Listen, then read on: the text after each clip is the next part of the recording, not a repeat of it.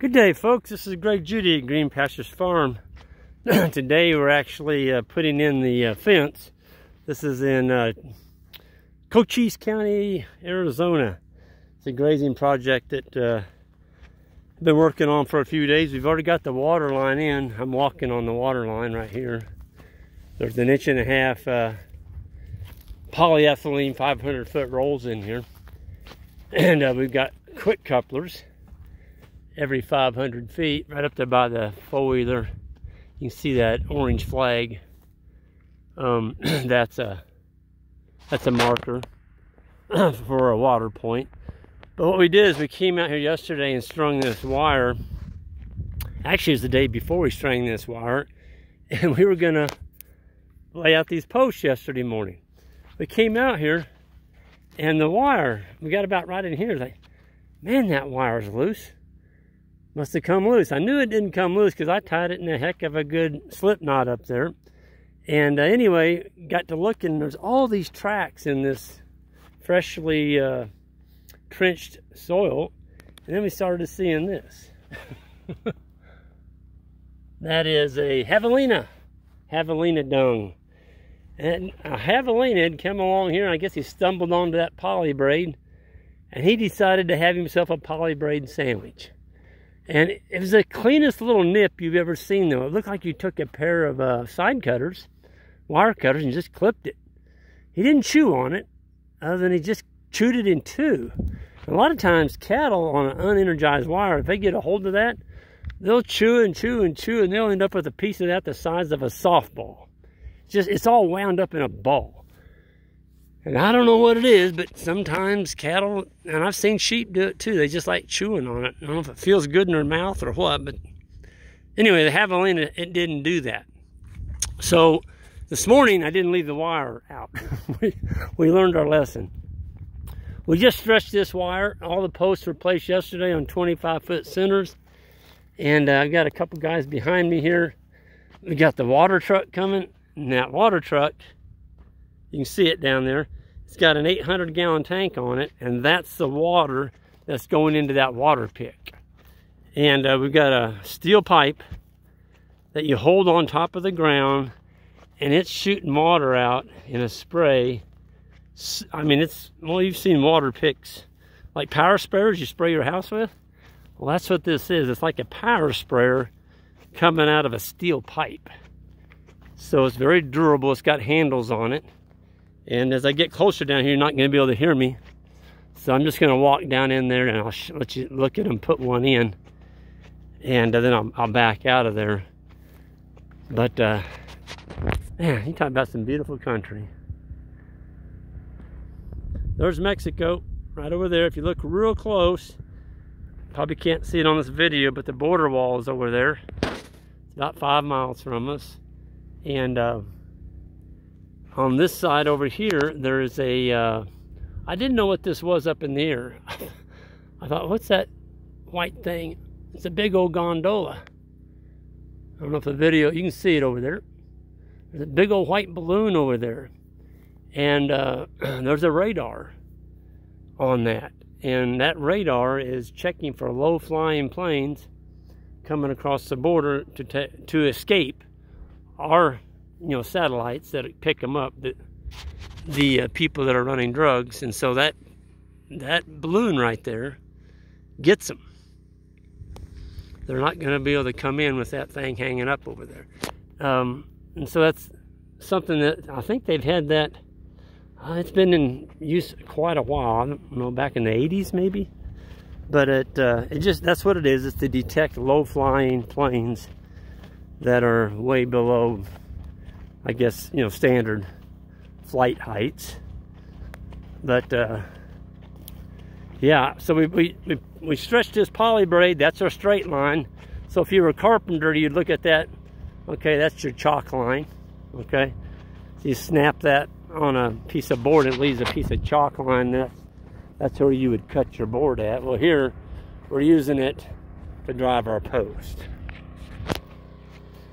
It's pretty close. I mean, we're not going to get it like you took a laser and laid it out. Although this water line, before we started, folks, they had a surveyor crew come out here and actually put these markers up so we know exactly where the center of the farm is. Boy, you talk about saving a ton of time. They flagged it every 500 feet. They put flags in. So we were able to take the trencher, say, follow the flags, and you'll be good. So here's the motor right here. Okay. There's the tank. There's the water hose. Here it is.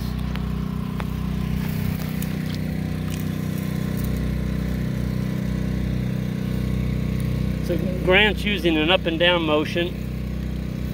Got that one pretty darn close. There it is. And then Stephen comes along with the post.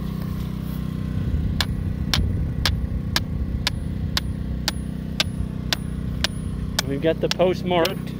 There it is. Boy, that's a good one, Stephen. That one's a perfect one. It's right angle to your fence. Absolutely. So now what they're doing there is putting in a steel post next to our quick coupler. And this is going to be permanent, so that steel post will stay there. And Jan and Karen are coming along behind, and they're going to spray paint those. So you can see them from a long distance. I think they're spray painting them orange. And so you know when you see one of those orange posts, you've got water right there. Now, we haven't got the PVC caps yet. That will have a 6-inch permanent cap placed over it. And inside there is that quick coupler you just plug into, and you got instant water. It works just like an air hose. You plug it in, you got air. Unhook it, you don't have air. It's that simple. Boy, I mean, they're getting along quick here. I've got to get up there in front of them and stretch the next piece of wire. We're going toward that mountain range up there in the foreground. And there's actually a kind of a smaller subdivision up there. And on down that mountain range over here is Sierra Vista. That's the closest big town. And that's actually where we're staying. It's big enough, it's got some places to eat and hotel accommodations. And just super pleasant people out here. It's just an awesome place to come and work. Of course, the weather could have been a little cooler. I wouldn't have minded that. But, you know, in farming, you take what you get. And today, it's a beautiful day. We're in the high 70s. I think they said the day's going to be a high of 89. All last week, we hit hundreds every day. And they said, well, there's no humidity. It's not hot. Yeah, it was. It was hot. It might have not had any humidity, but it was still hot. And the first day out, we had a tent that we could sit under to eat our lunch, keep the sun off of us. The rest of the time, we had to sit out in the sun and eat our lunch. A couple of days, we did go to a little small restaurant here just to get out of the wind. Today, there is no wind. But yesterday and the day before and the day before that, there was 40-mile-an-hour winds. And I was eating my lunch, and it actually blew my lettuce out of my sandwich. That's how hard the wind was. And the lettuce hit the ground, and about 30 big old ants grabbed a hold of it and took off with my lettuce. And I'm like, well, I guess I won't have lettuce on my sandwich today. There's everything out here. We saw horny toads yesterday, great big one.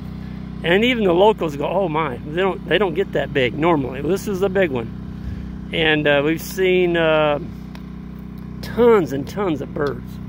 Hawks, they've got crows out here 2 to 3 times the size of our crows. Some buzzards, there's little lizards, all kinds of ants. They don't have fire ants, but they got these ants right here. Look at that.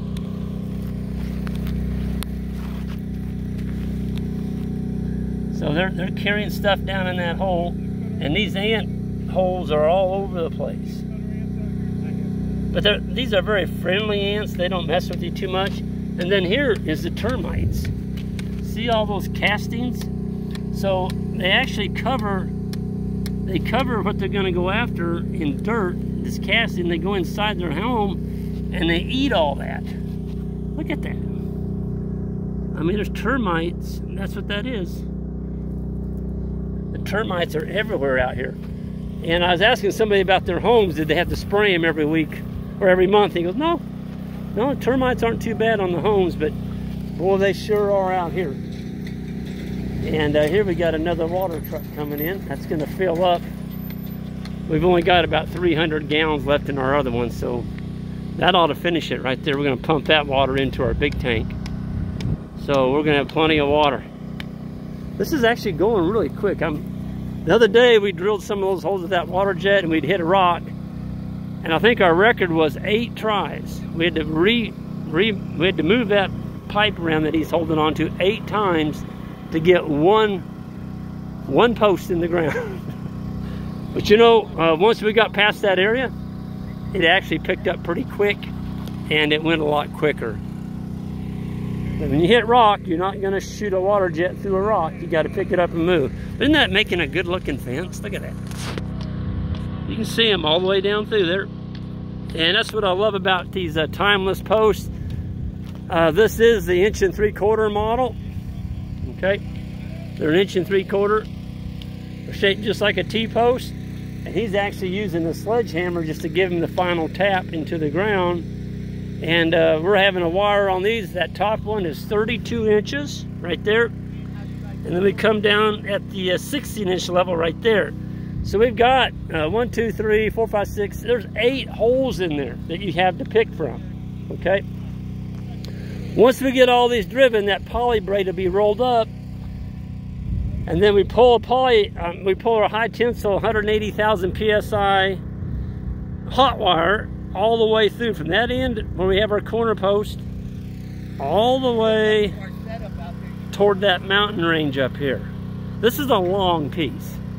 It's 4,000 feet long. So there's a lot of posts laid out down through there.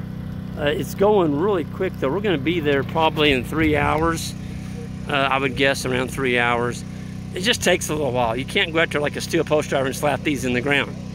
And we had a guy come with a pneumatic driver, and he looked at me and he said, well, son, I can drive anything with this. I mean, this pneumatic driver weighed 75 pounds. And it was hooked to this great big old engine. He fired it up. He set it on that post, and I'm like, boy, this could get ugly real quick. He hit that post with that driver, and I mean, that post started bouncing. It went flying around. I'm like, stop! You're gonna get somebody hurt. I mean, it was that hard. And so we knew then we had to use the water jet, and that's working just awesome. So that's what we got. We got the water jet. We've got a sledgehammer, just a little, when I say sledgehammer, it's a 5-pound hammer.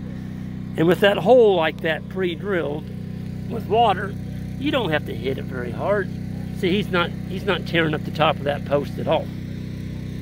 But if you're gonna build fence, you wanna get it done quick, timeless fence posts, I highly recommend them. Go to their website, check out Timeless Fence. If you wanna get a post that's gonna last you a lifetime, these do have the 20-year warranty on the surface finish. They're pre-drilled. They're already got a coating on them, so you don't have to worry about the UV on them. And here's the best part. You're helping keep these recycled. This is recycled vinyl windows. They're not ending up in landfills. They're out here on the land, a useful purpose to manage animals, keep them where you need them. And folks, you don't have to replace them. Fiberglass, you better be out there painting that stuff about every 10 to 15 years. If you don't paint fiberglass, it will fray out, and it's just a nasty stuff to deal with when it's got all that fiberglass exposed on it. So with these, you don't have that. These are the 4.5 footers, and they're inch and, I said 1 3/4 earlier. I was wrong. They're 1.5 inches. Awful good looking post though. What I like about them is see how much they flex. I mean, they flex tremendous. And so we're tickled that we've got these. We're putting up a lot of fence, and I don't have time to be out here drilling and painting posts. So we're getting this put in. And with that, I'm going to go ahead and sign off. We got a few more posts to drive, and then we're going to be running some wire, some high tensile wire on this 4,000 foot section. And then we got some more water line to put in. We got the trencher over there going on a new section, and we'll have that ready here before long. So everyone, hit that subscribe button on the way out and that like. I'd appreciate it. We'll see y'all down the road. It's pretty cool though. You sit there, no matter where you move it, it automatically it stays straight. It stays straight. So anybody's got a gyro. It's got a gyro in it. Okay. But it's not called that. It's called Does your Carlo have that? Or is this just a bowl? Yeah. Anyway, I've got 2 of them. And I had to take all this off Oh. to get it on there because it was too heavy with this on it. Oh, yeah. And then I started tearing my phone up, and I'm like, Yeah, you keep dropping it, and yeah. that's what did